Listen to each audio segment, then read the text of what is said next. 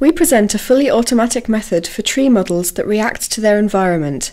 Our method uses biologically inspired transformations and procedural content creation that account for interactive changes of the shape of such complex models. A vast amount of previous work has introduced tree modelling approaches, with the result that today content creators can select many tree models from large repositories, create them manually, or grow them according to biologically based algorithms.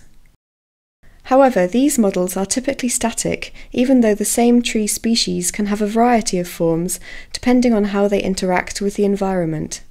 We present a framework that interactively transforms tree shapes as a reaction to changes in their surrounding environment.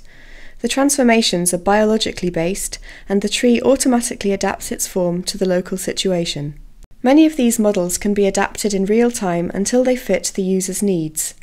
Please note that the approach is not aimed for animation, but for design, therefore temporal incoherence can be tolerated.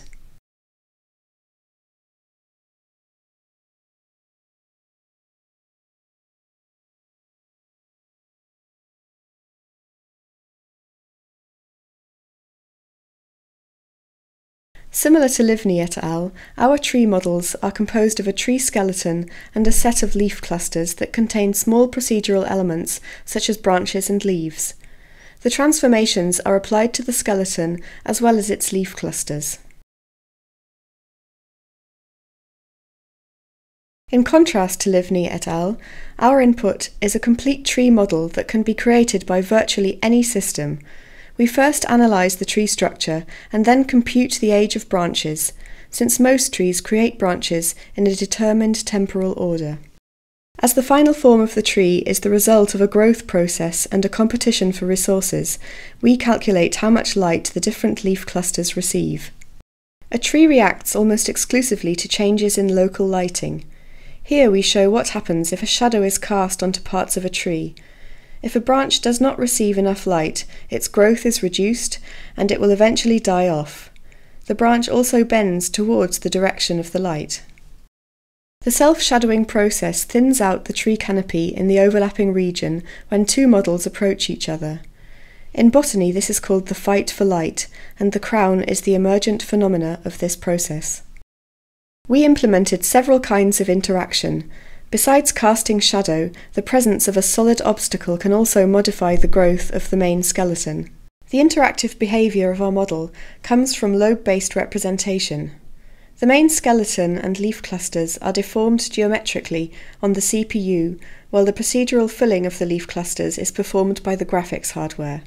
The method can be applied to various tree models with different parameters and to a variety of obstacle types.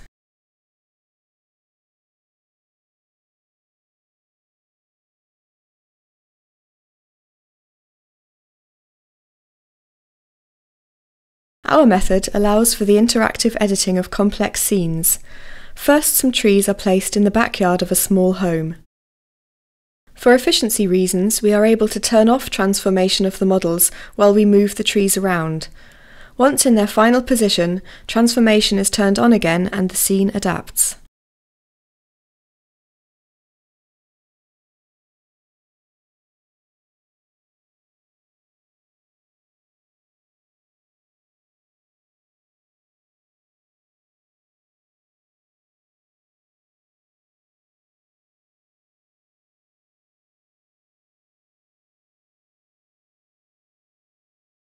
Here we show how a tree is moved into a forest. The unaffected trees are displayed in grey, while the affected trees are shown in colour. We can see that the changes are only local and also observe how the trees adapt to the existing conditions. Although this is not real time anymore, users can still interact with such scenes. Here a box is moved into a complex ecosystem with 40 million triangles at about 5 frames per second.